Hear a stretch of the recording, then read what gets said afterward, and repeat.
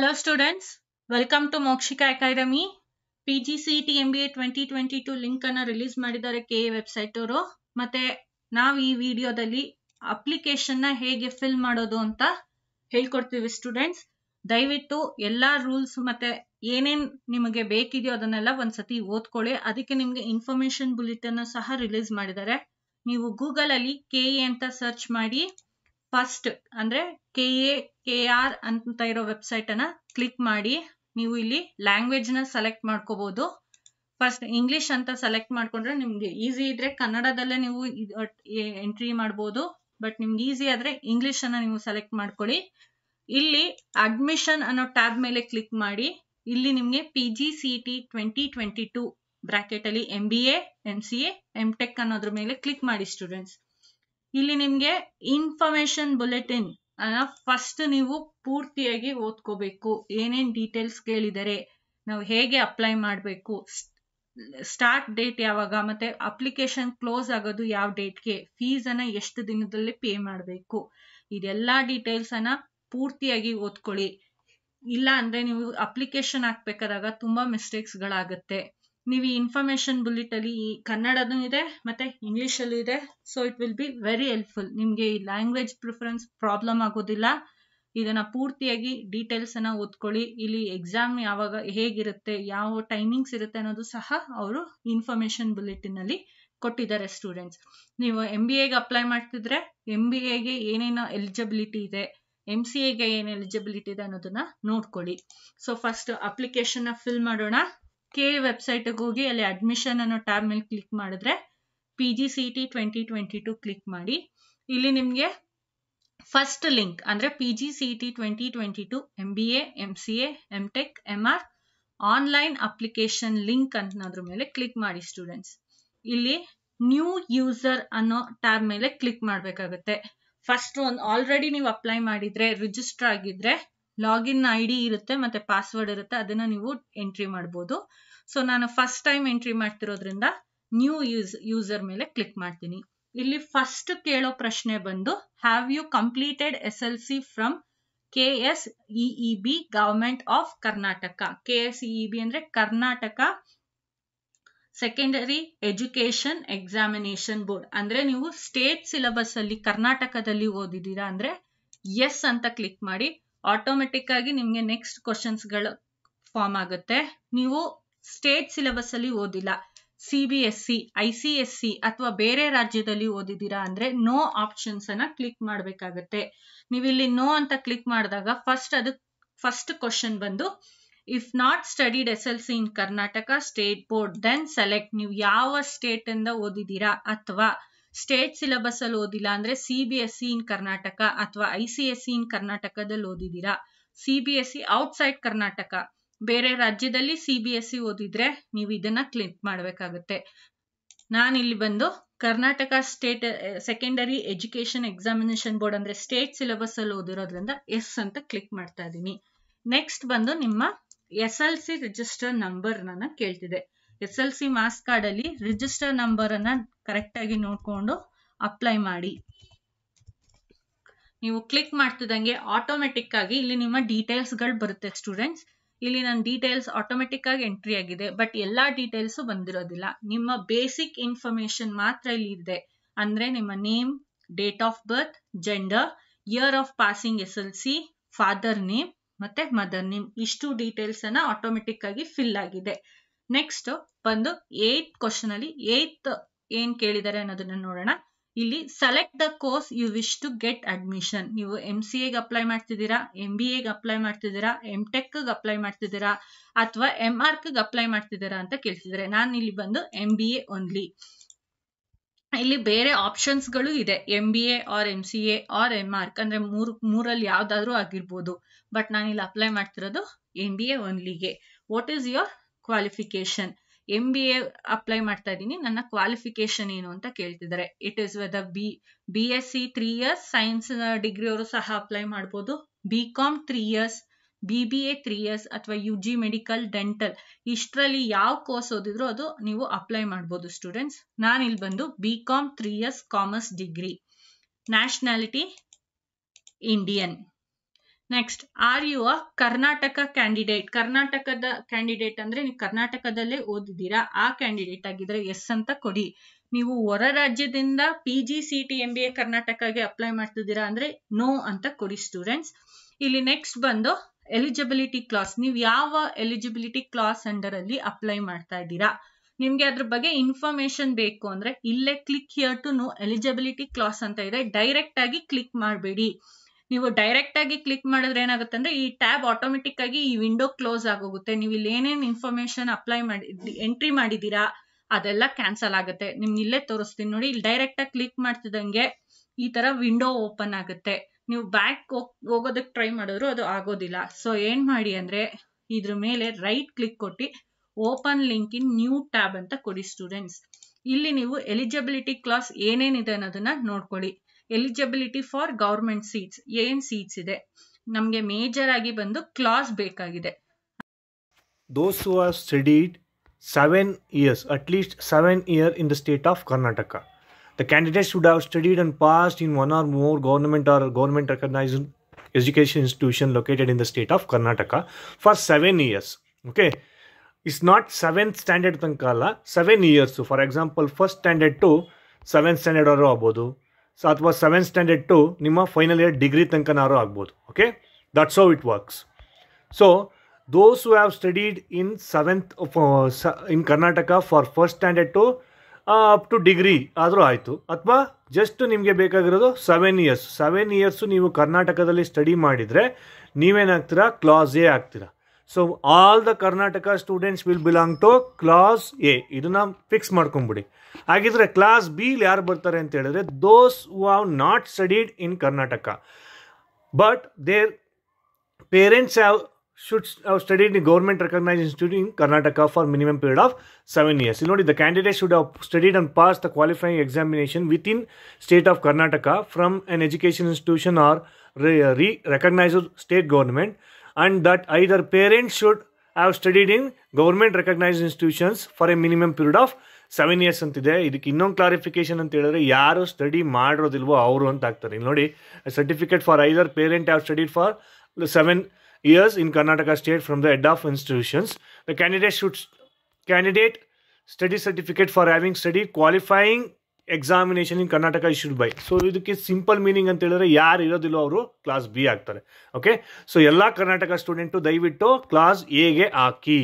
Okay, and class H ಅಂತ ಬರುತ್ತೆ. Class H ಅಂತ ಹೇಳಿದ್ರೆ ಯಾವ ಒಂದು ಪೇರೆಂಟು ಅವರು ಒಂದು ಎಕ್ಸ್ ಸರ್ವಿಸ್ ಮೆನ್ ಆಗಿರ್ತಾರೆ, ಅಂದರೆ ಅವರು ಡಿಫೆನ್ಸಲ್ಲಿ ಸರ್ವೀಸನ್ನು ಮಾಡಿರ್ತಾರಲ್ಲ ಅವ್ರ ಮಕ್ಕಳಿಗೆ ಮಾತ್ರ ಇದು ಹೆಚ್ಚು ಅನ್ವಯಿಸುತ್ತೆ. ಯಾರೂ ಕೂಡ ಹಾಕಬೇಡಿ. ಯಾರ ಪೇರೆಂಟ್ಸು ಡಿಫೆನ್ಸಲ್ಲಿ ಇರ್ತಾರೆ ಅವ್ರು ಮಾತ್ರ ಇದನ್ನು ಹಾಕಿ. ಸೊ ಫರ್ದರ್ ಮೇಡಮ್ ಎಕ್ಸ್ಪ್ಲೇನ್ ಮಾಡ್ತಾರೆ. ಈಗ ನಾವು ಬಂದು ಕರ್ನಾಟಕದಲ್ಲೇ 7 ವರ್ಷ ಓದಿರೋದ್ರಿಂದ ಕ್ಲಾಸ್ ಎ ನ ಸೆಲೆಕ್ಟ್ ಮಾಡ್ತಾ ಇದ್ದೀನಿ. ಮತ್ತೆ ಸೆಲೆಕ್ಟ್ ಯೋರ್ ಕ್ಯಾಟಗರಿ ಇನ್ ಕರ್ನಾಟಕ. ನಿಮ್ಮ ಕ್ಯಾಟಗರಿ ಕರ್ನಾಟಕದ ಪ್ರಕಾರ ಯಾವುದು? SC ಆಗಿದ್ರೆ SC ಕ್ಲಿಕ್ ಮಾಡಿ, ST ಆಗಿದ್ರೆ ST, ಕ್ಯಾಟಗರಿ 1 ಅಥವಾ 2A ಆಗಿದ್ರೆ 2A ನ ಕ್ಲಿಕ್ ಮಾಡಿ. ನೀವು ಯಾವ ಕ್ಯಾಟಗರಿ ಅಂಡರ್ ಅಲ್ಲಿ ಬರ್ತೀರಾ ಆ ಕ್ಯಾಟಗರಿನ ಕ್ಲಿಕ್ ಮಾಡಿ. ನಾನಿಲ್ಲಿ ಎಕ್ಸಾಂಪಲ್ಗೆ 2A ಅಂತ ಕ್ಲಿಕ್ ಮಾಡ್ತಾ ಇದ್ದೀನಿ. ಮತ್ತೆ ನಿಮ್ಮ ಫ್ಯಾಮಿಲಿ ಆನ್ಯುಯಲ್ ಇನ್ಕಮ್ ಅಂದ್ರೆ ನಿಮ್ಮ ಪೇರೆಂಟ್ಸ್ ಆನ್ಯುಯಲ್ ಇನ್ಕಮ್, ನಿಮ್ಮ ಇನ್ಕಮ್ ಸರ್ಟಿಫಿಕೇಟ್ ಅಲ್ಲಿ ನೀವು ಎಷ್ಟು ಇನ್ಕಮ್ ಅನ್ನ ತೋರಿಸಿರ್ತೀರಾ ಅಷ್ಟನ್ನ ಅಪ್ಲೈ ಮಾಡಿ ಸ್ಟೂಡೆಂಟ್ಸ್. ಫಾರ್ ಎಕ್ಸಾಂಪಲ್ 50,000 ಅಂತ ನಾನಿಲ್ಲಿ ಹಾಕ್ತಾ ಇದ್ದೀನಿ. Are you physically challenge? ನೀವು ಫಿಸಿಕಲಿ ಎನೇಬಲ್ಡ್, ನಿಮ್ಗೆ ಯಾವ್ದಾದ್ರು ಕೊರತೆ ಇದೆ ಅಂದ್ರೆ ಅದಕ್ಕೆ ಎಸ್ ಅಂತ ಹಾಕಿ, ಇಲ್ಲ ಅಂದ್ರೆ ನೋ ಅಂತ ಅಪ್ಲೈ ಮಾಡಿ. ಮತ್ತೆ ಇಲ್ಲಿ ನಿಮ್ಮ ಇಮೇಲ್, ನನ್ನ ಇಮೇಲ್ ನಾನು ಇಲ್ಲಿ ಎಂಟ್ರಿ ಮಾಡ್ತಾ ಇದ್ದೀನಿ.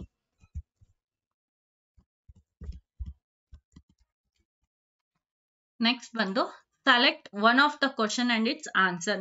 ಇದು ಸೀಕ್ರೆಟ್ ಕ್ವಶನ್ ಆಗಿರೋದ್ರಿಂದ ನಿಮಗೆ ಯಾವ್ದಾದ್ರು ಕ್ವಶನ್ ನೀವು ಇಲ್ಲಿ ಸೆಲೆಕ್ಟ್ ಮಾಡ್ಬೋದು. What is your native place ಅನ್ನೋ ಕ್ವಶನ್ ನಾನು ಸೆಲೆಕ್ಟ್ ಮಾಡ್ತಾ ಇದ್ದೀನಿ. ಮತ್ತೆ ಅದಕ್ಕೆ ಆನ್ಸರ್ ಅನ್ನ ನಾನು ಟೈಪ್ ಮಾಡ್ತಾ ಇದ್ದೀನಿ. Enter the displayed string. ಇಲ್ಲಿ ಏನ್ ಡಿಸ್ಪ್ಲೇ ಆಗ್ತಿದೆಯೋ ಕೆಳಗಡೆ ಅದನ್ನ ನೀವು ಎಂಟ್ರಿ ಮಾಡ್ಬೇಕಾಗುತ್ತೆ. ಮತ್ತೆ ಅಲ್ಲಿ ಯಾವ ತರ ಇರುತ್ತೋ ಅದೇ ತರ ಎಂಟ್ರಿ ಮಾಡ್ಬೇಕು. ಸ್ಮಾಲ್ ಲೆಟರ್ ಅಲ್ಲಿ ಇದ್ರೆ ಸ್ಮಾಲ್ ಲೆಟರ್, ಕ್ಯಾಪ್ಸ್ ಇದ್ರೆ ಕ್ಯಾಪಿಟಲ್. ಮತ್ತೆ ಇಲ್ಲಿ ನಾನು ನನ್ನ ನಂಬರ್ ಅನ್ನ ಟೈಪ್ ಮಾಡ್ತಾ ಇದ್ದೀನಿ ಸ್ಟೂಡೆಂಟ್. ನೆಕ್ಸ್ಟ್ ಬಂದು enter the password of minimum 8 characters. Minimum 8 characters ಇರೋ ಪಾಸ್ವರ್ಡ್ ಅನ್ನ ಇಲ್ಲಿ ಟೈಪ್ ಮಾಡಿ ಅಂತ ಹೇಳ್ತಾ ಇದ್ದಾರೆ. ನೀವು ಪಾಸ್ವರ್ಡ್ ಅನ್ನ ಟೈಪ್ ಮಾಡ್ಬೇಕಾದಾಗ ನೆನ್ಪಿಟ್ಕೊಳ್ಳಿ, ಒಂದು ಕ್ಯಾಪಿಟಲ್ ಲೆಟರ್ ಇರಬೇಕು, ಆಲ್ಫಾಬೆಟ್ಸ್ ಇರಬೇಕು, ನಂಬರ್ ಇರಬೇಕು, ಮತ್ತೆ ಸಿಂಬಲ್ ಇರಬೇಕು. ಆ ಥರ ಪಾಸ್ವರ್ಡ್ ಅನ್ನು ನೀವು ಟೈಪ್ ಮಾಡಿದ್ರೆ ಅದು ಈಸಿಯಾಗಿ ಅಕ್ಸೆಪ್ಟ್ ಮಾಡುತ್ತೆ. ನಾನಿಲ್ಲಿ ನನ್ನ ರಿಜಿಸ್ಟ್ರೇಷನ್ ಅದ್ರ ಮೇಲೆ ಕ್ಲಿಕ್ ಮಾಡಿದ್ದೀನಿ. The following field should not be ಎಂಟಿ. ಇಲ್ಲಿ ನಾನು ಒಂದು ಫೀಲ್ಡ್ ಅನ್ನ ಹಾಗೆ ಎಂಟಿ ಬಿಟ್ಟಿದ್ದೀನಿ, ಅದಕ್ಕೆ ಅದು ತಗೋತಾ ಇಲ್ಲ. Are you physically challenged? No ಅಂತ ಕೊಟ್ಟಿದ್ದೀನಿ ಸ್ಟೂಡೆಂಟ್ಸ್. ನೀವು ಒಂದು ಫೀಲ್ಡ್ ಬಿಟ್ರು ಸಹ ಅದು ಮತ್ತೆ ನಿಮಗೆ ಫಸ್ಟ್ ಇಂದ ಕೇಳುತ್ತೆ. ಸೊ ಎಂಟ್ರಿ ಮಾಡ್ಬೇಕಾದಾಗ ದಯವಿಟ್ಟು be careful. Registration. The online registration is completed. Please pay the registration fees ₹800 through online after login. ಇಲ್ಲಿ ನಿಮಗೆ ಲಾಗಿನ್ ಡೀಟೇಲ್ಸ್ ಅನ್ನ ಕೊಟ್ಟಿದ್ದಾರೆ, ದಯವಿಟ್ಟು ಅದನ್ನ ಬರ್ಕೊಳ್ಳಿ. ನೀವು ಡೀಟೇಲ್ಸ್ ಅನ್ನ ಬರ್ಕೊಳ್ಳಿಲ್ಲ ಅಂದ್ರೆ ನಿಮ್ಗೆ ಲಾಗಿನ್ ಆಗೋದಕ್ಕೆ ತುಂಬಾ ಕಷ್ಟ ಆಗುತ್ತೆ ಸ್ಟೂಡೆಂಟ್ಸ್. ಓಕೆ ಅನ್ನ ಕೊಡ್ತಾ ಇದ್ದೀನಿ ನಾನಿಲ್ಲಿ. ಸೊ ಅವಾಗ ವಿಂಡೋ ಆಟೋಮೆಟಿಕ್ ಆಗಿ ಕ್ಲೋಸ್ ಆಗುತ್ತೆ.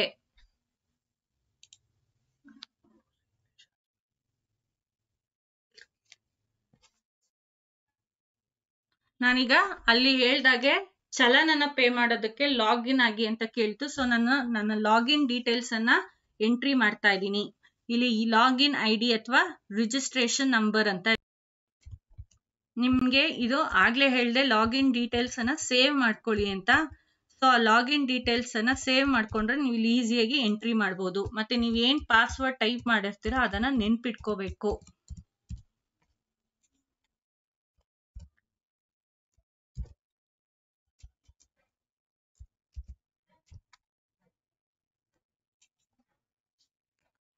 ನಾನಿಲ್ಲಿ ನನ್ನ ಲಾಗಿನ್ ಡೀಟೇಲ್ಸ್ ಅನ್ನ ಟೈಪ್ ಮಾಡಿದಾಗ ನನಗೆ ಇಲ್ಲಿ ಈ ತರ ವೆಬ್ ಓಪನ್ ಆಗಿದೆ.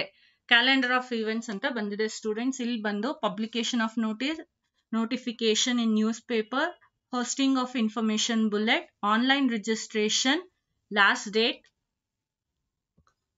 To pay the registration fees ಅಂತ ಬಂದಿದೆ. ಬಟ್ ನನ್ಗೆ ಇನ್ನು ಇಲ್ಲಿ ಚಲನ್ ಡೌನ್ಲೋಡ್ ಆಗಿ ಇಲ್ಲಿ ನೆಕ್ಸ್ಟ್ ಅಂತ ಕೊಡಿ. ಇಲ್ಲಿ ನೋಡೋಣ ಚಲನ್ ಏನಾದ್ರೂ ಇಲ್ಲಿ ಬಂದಿದ್ಯಾ ಅಂತ. ಓಕೆ, ನೆಕ್ಸ್ಟ್ ಅಂತ ಕೊಟ್ಟ ತಕ್ಷಣ ಸ್ಟೂಡೆಂಟ್ಸ್ ನಿಮಗೆ ಈ ರೀತಿ ಬರುತ್ತೆ page. Make payment, pay now ಅಂತ ಕೊಡ್ತಾರೆ. ಸೊ ಈ ಪೇ ನೌನ ನೀವು ಕ್ಲಿಕ್ ಮಾಡಿದಾಗ, ಸೊ ಪೇ ನೌನ ಕ್ಲಿಕ್ ಮಾಡಿದಾಗ ನಿಮ್ಗೆ ಏನಾಗುತ್ತೆ, ಸೊ ನೆಕ್ಸ್ಟ್ ಈ ರೀತಿ ಆಪ್ಷನ್ ಬರುತ್ತೆ ನಿಮಗೆ. So credit card option, debit card option, internet banking ಅಥವಾ U P I payment. So U P I ಅಂತ ಹೇಳಿದ್ರೆ ನೀವು ಯಾವುದಾದ್ರು ನಿಮ್ಮ ಪೇ ಟಿ ಎಮ್ ಅಥವಾ ಗೂಗಲ್ ಪೇಯಿಂದ ನೀವೇನು ಮಾಡ್ಬೋದು, ಪೇಮೆಂಟನ್ನು ಮಾಡ್ಬೋದು. So once you make A payment, so ನಿಮ್ಗೆ ಈ ರೀತಿ ಪೇಜ್ ಓಪನ್ ಆಗುತ್ತೆ ಸ್ಟೂಡೆಂಟ್. ಓಕೆ, ಪೇಮೆಂಟ್ ಆದ ತಕ್ಷಣ ನಿಮಗೆ ಪೇಮೆಂಟ್ ಡೀಟೇಲ್ಸ್ ಬರುತ್ತೆ. Candidate name, K A reference number, application number, bank transfer number. Okay, and how much you are paid ಅಂತಲೂ ಕೂಡ ಬರುತ್ತೆ. ಸೊ ಪೇಯ್ಡ್ ಡೇಟು ನಿಮಗೆ ಮತ್ತು payment status. So payment transaction successful ಅಂತ ಬರುತ್ತೆ. ಇದನ್ನ ಕೂಡ ನೀವೇನು ಮಾಡ್ಬೋದು, ಪ್ರಿಂಟನ್ನು ತೊಗೋಬೋದು. ಸೊ ಇಲ್ಲಿ ಒಂದು ಕ್ಲಾರಿಫಿಕೇಶನ್ ಅಂತ ಹೇಳಿದ್ರೆ, ಸರ್ 650 rupees ಇದೆ ಬಟ್ 800 rupees ಬರ್ತಾ ಇದೆ ಅಂತ ಹೇಳಿದ್ದೀರಾ. ಸೊ ಮೇ ಬಿ ಈ ಸರಿ ಅಮೌಂಟ್ ಚೇಂಜ್ ಆಗಿರ್ಬೋದು. Don't worry. So if you pay more money, so definitely they will return. So ಹಾಗಾಗಿ ಅದ್ರ ಬಗ್ಗೆ ಯೋಚನೆ ಮಾಡಬೇಡಿ. 150 rupees, don't think about 150 rupees. Just pay the amount and do your duty. Okay, so once you make A payment, the next option you will receive is general information ಬರುತ್ತಿರುತ್ತೆ. Okay, general details ಅಂತ ಬರುತ್ತೆ. So ಇಲ್ಲಿ ನೀವೇನು ಮಾಡಬೇಕು ಅಂತ ಹೇಳಿದ್ರೆ, so register number ಇರುತ್ತೆ, application number ಇರುತ್ತೆ, state, district, pin ಕೋಡು ಎಲ್ಲ ಇರುತ್ತೆ. ಸೊ ಈ ಕಡೆ ನಿಮಗೆ name, date of birth, district ಏನಾದ್ರು ಚೇಂಜಸ್ ಮಾಡೋಂಗಿದೆ ಇಲ್ಲಿ ಮಾಡ್ಕೋಬೋದು ಸ್ಟೂಡೆಂಟ್ಸ್. ಅದೇ ರೀತಿ ನೀವು ಇನ್ ಕೇಸ್ ಏನಾದ್ರು ರಿಜಿಸ್ಟರ್ ಟೈಮಲ್ಲಿ ಕ್ಲಾಸ್ ಎ ಬದಲು ಕ್ಲಾಸ್ ಬಿ ಹಾಕ್ಬಿಟ್ಟಿದ್ರೆ ಅದನ್ನು ಕೂಡ ಇಲ್ಲಿ ಚೇಂಜಸ್ಸು ಮಾಡ್ಕೋಬೋದು. And your religion you can change. And category, so ಅಲ್ಲಿ ಜನರಲ್ ಮೆರಿಟ್ ಇರುತ್ತೆ. ಸೊ ಇಲ್ಲೂ ಕೂಡ ನಿಮ್ಗೆ ಜನರಲ್ ಮೆರಿಟ್ ಅಂದರೆ ಜನರಲ್ ಮೆರಿಟ್ ಹಾಕೋಬೋದು. ಸೊ ನೆಕ್ಸ್ಟ್ ಬರೋದು ನಿಮಗೆ ಎಸ್ ದಿಸ್ ಒನ್ ಮಾತೃಭಾಷೆ ಬರುತ್ತೆ, ನೇಮ್ ಆಫ್ ದ ಕ್ಯಾಸ್ಟ್ ಬರುತ್ತೆ. ಸೊ ಜನರಲ್ ಮೆರಿಟ್ ಆದರೆ general merit, in case 2A ಆದರೆ 2A ಬರುತ್ತೆ. 2Aನಲ್ಲಿ ನೀವು ಶೆಟ್ಟಿನೋ, ಕುರ್ಬಾಸೋ ಏನೋ ಒಂದು ಬೇರೆ ಒಂದು ಸಬ್ ಕ್ಯಾಸ್ಟ್ ಬರುತ್ತೆ, ಅದನ್ನು ಇಲ್ಲಿ ಮೆನ್ಷನ್ ಮಾಡಬೇಕಾಗುತ್ತೆ. And this is very important, R D number of caste certificate, R D number of income certificate. Both are same student. Okay, so ಎರಡೂ ಕೂಡ ಸೇಮು, ಕ್ಯಾಸ್ಟ್ ಸರ್ಟಿಫಿಕೇಟು ಮತ್ತು ನಿಮ್ಮ ಇನ್ಕಮ್ ಸರ್ಟಿಫಿಕೇಟ್ ಎರಡೂ ಸೇಮ್ ಇರುತ್ತೆ. ಸೊ ಹಾಗಾಗಿ ಇಲ್ಲೂ ಕೂಡ ಅದೇ ನಂಬರ್ ಹಾಕಿ, ಇಲ್ಲೂ ಕೂಡ ಅದೇ number hockey. Then what is this BCID number sir? This is not related to you, you need not to worry about that. ನೀವು ಅದನ್ನು ಫಿಲ್ ಮಾಡೋ ಅವಶ್ಯಕತೆ ಇಲ್ಲ. So if you don't fill also it doesn't matter. And you should fill your family income that is mentioned in the cash and income certificate. Cash and income certificate ಅಲ್ಲಿ mention ಆಗಿರೋದನ್ನಲ್ಲಿ ನೀವು ಹಾಕ್ಬೇಕಾಗುತ್ತೆ. In case ನಿಮ್ಮದು expire ಆಗಿದ್ರೆ ನೀವೇನು ಮಾಡಿ, expire ಆಗಿರೋದನ್ನೇ ಹಾಕಿ. So ನೀವು verification ಟೈಮಲ್ಲಿ ಏನು ಮಾಡ್ಕೊಳ್ಳಿ, ಅದನ್ನು ಚೇಂಜಸ್ ಮಾಡ್ಕೊಳ್ಳಿ. ಓಕೆ, ಅವರು ಅಕ್ಸೆಪ್ಟ್ ಮಾಡ್ತಾರೆ. ನೆಕ್ಸ್ಟು 1ನೇ ತರಗತಿಯಿಂದ 12ನೇ ತರಗತಿಯಲ್ಲಿ ಒಟ್ಟು ವ್ಯಾಸಂಗ ಮಾಡಿರುವ ಒಟ್ಟು ವರ್ಷಗಳು. So in case if you have studied first standard to 12th standard, ನೀವು ಅಷ್ಟೂ ಕೂಡ ಹಾಕಿ. And physically challenged, no. In case idre yes haki. And examination priority, this is very important. Suppose if you belong to Mysore, then put Mysore first. If you belong to some other district, put that district first. Okay, so adanantara neeven ಮಾಡಬೇಕು, you need to put a save options. So save option ಕೊಟ್ಟ ತಕ್ಷಣ ನಿಮಗೆ next page, so like this. So ಇಲ್ಲಿ ನೋಡ್ಬೋದು ನೀವು ನೋಂದಣಿ ಸಂಖ್ಯೆ ಇದೆ. ನಾನು ಫಾರ್ ದ ಸೇಕ್ ಆಫ್ ನಮ್ಮ ಸ್ಟೂಡೆಂಟ್ದು ಅವ್ರದ್ದನ್ನು ತೊಗೊಂಡು ನಾನು ಮಾಡ್ತಾಯಿದ್ದೀನಿ, ಹಾಗಾಗಿ ಅದನ್ನು ಬ್ಲ್ಯಾಂಕ್ ಮಾಡಿದ್ದೀನಿ. ಸೊ ನಿಮ್ಮದು ರಿಜಿಸ್ಟ್ರೇಷನ್ ನಂಬರ್, ನಿಮ್ಮ ನೇಮು, ನಿಮ್ಮ ಅಪ್ಲಿಕೇಶನ್ ನಂಬರ್ ಬರುತ್ತೆ ಅಲ್ಲಿ. ಇಲ್ಲಿ ನೋಡಿ, start class first standard. So first standard ಯಾವಾಗ ಕ್ಲಿಯರ್ ಮಾಡಿರೋದು. End class, so end class ನೀವೇನು ಮಾಡ್ಬೋದು, ಫೈನಲ್ ಇಯರ್ ಡಿಗ್ರಿ ಅಂತ ಹಾಕ್ಬೋದು. ಸೊ ಅದು ತೇರ್ಗಡೆ ಹೊಂದಿದ್ದು ಯಾವಾಗ ಅಂತ ಹಾಕ್ಬೋದು. I will repeat, start class first standard, end class ನೀವೇನು ಮಾಡ್ಬೋದು, ಡಿಗ್ರಿ ಎಂಡ್ ಮಾಡ್ತೀರ ನೀವು. It's not about first standard to 10th standard every year you should add ಅಂತ ಏನಿಲ್ಲ. ಸೊ ಅದನ್ನು ಒಂದ್ಸರಿ ನಾವು ಕ್ಲಾರಿಫೈ ಮಾಡ್ಕೊಂಡಿದ್ದೀವಿ. So start class will be first class, first standard, ಅದು ಓದಿದ್ದು ಯಾವ ಇಯರಲ್ಲಿ. ನೆಕ್ಸ್ಟ್ ಎಂಡ್ ಕ್ಲಾಸ್ ಬಂದು ನೀವು ಓದಿದ್ದು final year degree. So final year degree ಯಾವ ಇಯರಲ್ಲಿ ಅಂತ ಅದನ್ನು ಫಿಲ್ ಮಾಡಿ ನೀವು ಸೇವ್ ಬಟನ್ನ ಒತ್ತಬೇಕಾಗತ್ತೆ. ಸೇವ್ ಬಟನ್ ಒತ್ತಿದ ತಕ್ಷಣ ನಿಮಗೆ ನೆಕ್ಸ್ಟ್ ಪೇಜ್ಗೆ ಹೋಗುತ್ತೆ. Okay, this is the next page student. So ಇಲ್ಲೂ ಕೂಡ ಸೇಮ್ ರೀತಿ ಓಪನ್ ಆಗುತ್ತೆ. ಪಾಸಿಂಗ್ ಇಯರ್, ಶಾಲೆಯ ಹೆಸರು, your school name, this is very important. Your district where you studied, and select taluk where you studied, and select the board you have studied. Okay, and name and address of ಸ್ಕೂಲನ್ನ ಇಲ್ಲಿ ಹಾಕ್ಬೇಕಾಗುತ್ತೆ. So ಇಲ್ಲಿ in case ನೀವೇನಾದ್ರೂ first standard to 5th standard ಒಂದು school, 5th standard to 10th standard ಇನ್ನೊಂದು school ಓದಿದ್ರೆ ನೀವೇನು ಮಾಡಿ, add ಬಟನ್ನ ಒತ್ತಬೇಕಾಗತ್ತೆ. First standard to 10th standard ನೀವು ಒಂದೇ ಸ್ಕೂಲ್ ಓದಿದ್ರೆ ಒಂದೇ ಸಲ ಸಾಕು. So if you study first standard to 10th standard, just put in 1 line only. Otherwise you add this button. Okay, suppose if you study first standard to 5th standard one school, 5th standard to 6th standard one school, or 7th standard to 8th standard one school, then you put this add button and then save button. Again it will move on to the next page. So after that you will go to this page. Okay, ಇಲ್ಲಿ ನೋಡಬಹುದು ನೀವು, do you claim Kalyana Karnataka reservation. ನೋಡಿ, ಕಲ್ಯಾಣ ಕರ್ನಾಟಕ ಅಂತ ಹೇಳಿದ್ರೆ Hyderabad Karnataka students ಅವರು ಇದನ್ನು S ಅಂತ ಹಾಕ್ತಾರೆ. ದೋಸ್ ಹೂ not belong to Kalyana Karnataka, that is Hyderabad Karnataka, they should put no column. Okay, no ಆಪ್ಷನ್ನ ಒಟ್ಟಬೇಕಾಗತ್ತೆ. X defence, if in case ನಿಮ್ಮ ಪೇರೆಂಟ್ಸು ಡಿಫೆನ್ಸಲ್ಲಿ ವರ್ಕ್ ಮಾಡಿದರೆ ಎಸ್ ಅಂತ ಹಾಕಿ, ಇಲ್ಲ ಅಂದರೆ ಮೋಸ್ಟ್ ಆಫ್ ದೆಮ್ ನೋ ಅಂತ ಹಾಕಿ. Okay, I will repeat, please note that those who belong to Hyderabad Karnataka, that is Kalburgi, Bidar district, Raichur district, these districts are belong to Kalyana Karnataka, ಅವರು S ಅಂತ ಹಾಕ್ತಾರೆ. ಈಗ ಮೈಸೂರು, ಬ್ಯಾಂಗ್ಳೂರ್ ಅಥವಾ ಹಾಸನ್, ಮ್ಯಾಂಗ್ಳೂರ್ ಅಂತ ಬರೋರು no ಅಂತ ಹಾಕಬೇಕು. ಎಕ್ಸ್ ಡಿಫೆನ್ಸ್ ಇದ್ರೆ ಮಾತ್ರ ಎಸ್ಸು, ಇಲ್ಲ ಅಂದರೆ ನೋ ಅಂತ ಹಾಕಬೇಕು. Okay, so and this is very important. Please note that before applying ನೀವೇನು ಮಾಡಬೇಕು ಅಂತ ಹೇಳಿದ್ರೆ, second P U C marks sheet ಅದನ್ನು PDF ಫೈಲಲ್ಲಿ ಮಾಡ್ಕೋಬೇಕಾಗುತ್ತೆ. Second PUC marks card that should be in PDF file. So maximum of 1 MB ಇರಬೇಕು.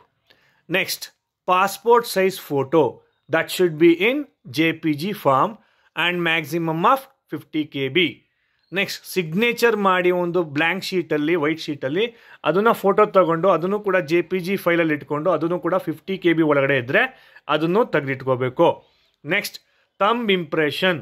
Thumb impression ಕೂಡ ನೀವು white board ಅಂದರೆ ಲೆಫ್ಟ್ ಥಂಬ್ ಇಂಪ್ರೆಷನ್ ಮಾತ್ರ ಅಪ್ಲೈ ಮಾಡಿ, ರೈಟ್ ಅಲ್ಲ, ಲೆಫ್ಟ್ ಥಂಬ್ ಇಂಪ್ರೆಷನ್ ಮಾಡಿ ಅದನ್ನು ಫೋಟೋ ತೆಗ್ದು ಅದನ್ನು JPG form maximum of 50 KB ಮಾಡಿಕೊಂಡು ನೀವು ಅಪ್ಲೋಡ್ ಮಾಡಬೇಕಾಗತ್ತೆ ಇಲ್ಲಿ. Okay, so don't do it in mobile phone, do it in laptop. Once again I will tell you, ಮೊಬೈಲ್ನಲ್ಲಿ ಮಾಡಬೇಡಿ. ನೀವೇನು ಮಾಡಿ, ನಿಮ್ಮ ಲ್ಯಾಪ್ಟಾಪ್ ಅಥವಾ ಪರ್ಸ್ನಲ್ ಕಂಪ್ಯೂಟರಲ್ಲಿ ಮಾಡಿ. ಸೊ ಅದನ್ನು ಅಪ್ಲೋಡ್ ಮಾಡಿದ ತಕ್ಷಣ ಸೇವ್ ಬಟನ್ ಕೊಡಿ. ನೆಕ್ಸ್ಟ್ ಬಟನ್ಗೆ ಹೋಗಿ ಯಾವುದೇ ಒಂದು ಪೇಜನ್ನು ಕೂಡ ನೀವು ಫಸ್ಟು ಸೇವ್ ಮಾಡಿ ಆಮೇಲೆ ನೆಕ್ಸ್ಟ್ ಕೊಡಬೇಕು. ಓಕೆ, ಸೊ ನೀವು ನೆಕ್ಸ್ಟ್ ಕೊಟ್ಟರೆ ನಿಮಗೆ ಈ ರೀತಿ ಡಿಗ್ರಿ ಡೀಟೇಲ್ಸ್ ಬರುತ್ತೆ students. Okay, degree details, have you join degree through lateral mode? No, ನೀವು ರೆಗ್ಯುಲರ್ ಮೋಡಲ್ಲಿ ಮಾಡಿರ್ತೀರ.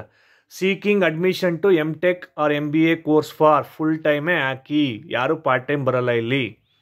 ನೆಕ್ಸ್ಟ್, ನೀವೇನು ಓದಿದ್ದೀರಾ, ಫಾರ್ ಎಕ್ಸಾಂಪಲ್ BCom 3 years ಆದರೆ BCom 3 years ಹಾಕಿ. ಬೇರೆ ಬೇರೆ ಆಪ್ಷನ್ಸ್ ಬರುತ್ತೆ, ಯಾವ ಯೂನಿವರ್ಸಿಟಿಲಿ ಓದಿರೋದು.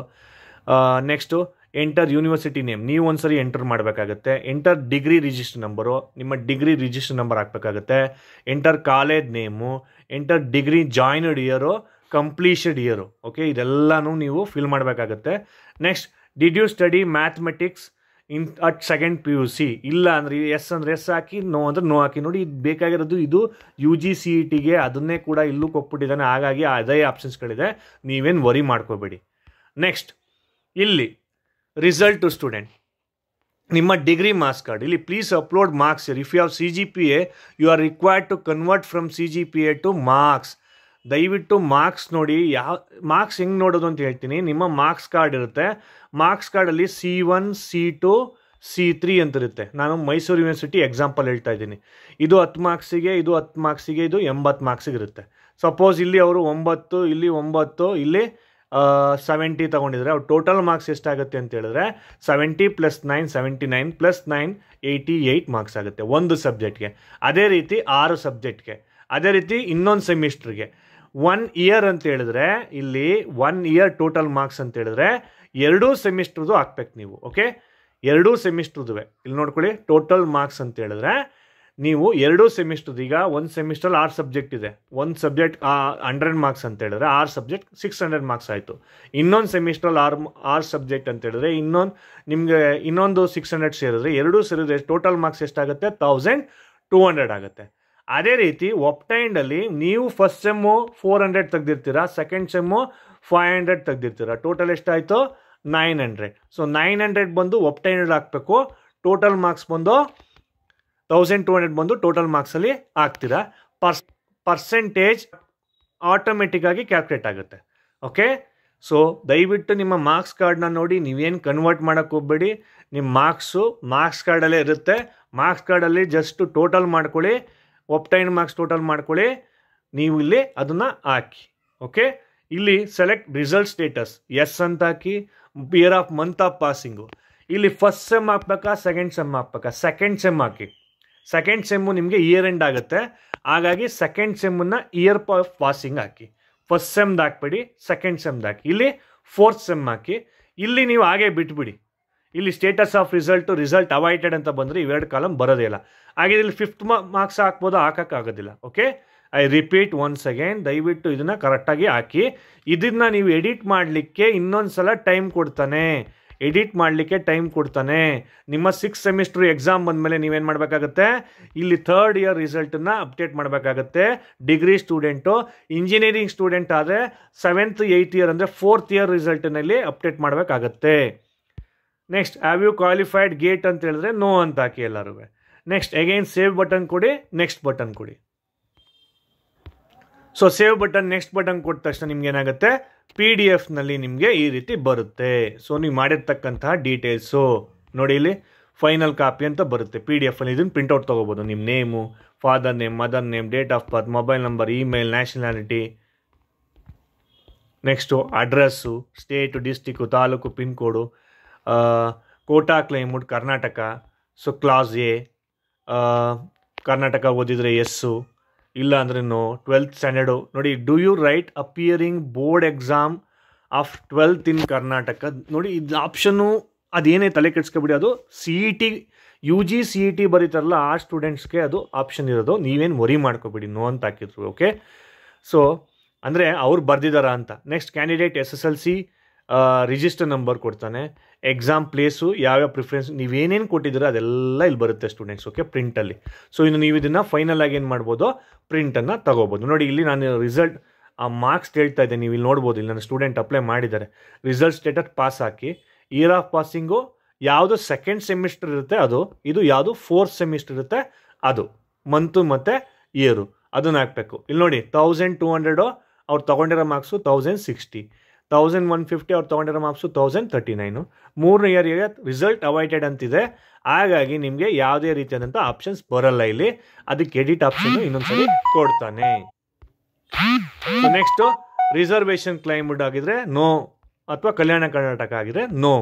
ಸೊ PGCET ಅಪ್ಲೈಡ್ ಫಾರ್ ಯಾವುದಕ್ಕೆ, MBA only. PGCET appearing course name ಅದೇನು ನಾಟ್ ಅಪ್ಲಿಕೇಬಲ್ ಆಗುತ್ತೆ. ನೆಕ್ಸ್ಟ್ ಗೇಟ್ ಎಲ್ಲ ಬರೋದು M.Tech ಸ್ಟೂಡೆಂಟ್ಸಿಗೆ ಇವೆಲ್ಲ ಬರೋದು. ಈ gate all this information related to M.Tech students. Okay, so ಲಾಸ್ಟಲ್ಲಿ ಪೇಮೆಂಟ್ ಡೀಟೇಲ್ಸು, ನೀವು ಎಷ್ಟು ಪೇಮೆಂಟ್ ಮಾಡಿದ್ದೀರಾ, ಎಲ್ಲಿ ಮಾಡಿದ್ದೀರಾ, ಬ್ಯಾಂಕ್ ರೆಫರೆನ್ಸ್ ನಂಬರು, ಇವಿಷ್ಟು ಡೀಟೇಲ್ಸ್ ಇರುತ್ತೆ. ಸೊ ಇವಿಷ್ಟು ನೀವೇನು ಮಾಡಬೇಕಾಗುತ್ತೆ, ಪ್ರಿಂಟೌಟ್ ತೊಗೋಬೇಕಾಗತ್ತೆ. ಸೊ ಲಾಸ್ಟಲ್ಲಿ ಇನ್ನೊಂದು ಡಿಕ್ಲರೇಷನ್ ಬರುತ್ತೆ. ಇಲ್ಲಿ ಗೆಜೆಟೆಡ್ ಆಫೀಸರು ಅಥವಾ ನಿಮ್ಮ ಕಾಲೇಜ್ ಪ್ರಿನ್ಸಿಪಲ್ ನೇಮನ್ನು ಸೈನ್ ಮಾಡಿಸ್ಕೋಬೇಕಾಗತ್ತೆ. ಇದು ಈಗಲೇ ಬೇಡ, ನೀವು ವೆರಿಫಿಕೇಷನ್ಗೆ ಹೋಗ್ತಿರ್ತಿರಲ್ಲ ಅವಾಗ ಮಾಡಿಸ್ಕೊಂಡ್ರೆ ಸಾಕು. ಓಕೆ, ಸೊ ನಿಮ್ಮ ಕಾಲೇಜ್ಗೆ ಹೋಗಿ ಅವ್ರ ನೇಮು, ಸಿಗ್ನೇಚರು, ಸೀಲು, ನಿಮ್ಮ ಕಾಲೇಜ್ ಪ್ರಿನ್ಸಿಪಲ್ ಸಿಗ್ನೇಚರ್ನ ಮಾಡಿಸ್ಕೊಳ್ಳಿ. ಗೆಜೆಟೆಡ್ ಆಫೀಸರ್ ಅಂತ ಹೇಳಿದ್ರೆ ಯಾರು ಗೌರ್ಮೆಂಟ್ ಅಫಿಷಿಯಲ್ಸ್ ಇದ್ದರೆ ಅವ್ರದ್ದು ಕೂಡ ಮಾಡಿಸ್ಕೊಬೋದು.